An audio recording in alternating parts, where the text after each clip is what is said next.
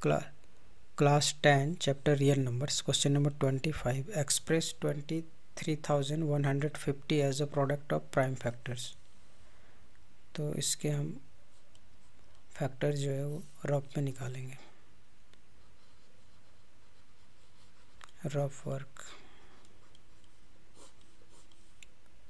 23150.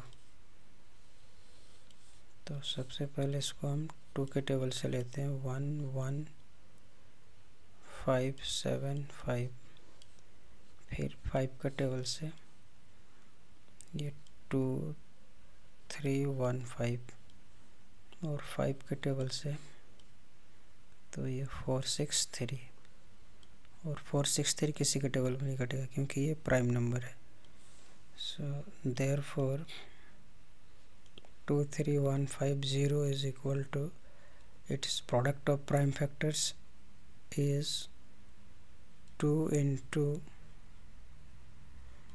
5 into 5 into 463, so is equal to 2 into 5 square into 463. So which is the required answer?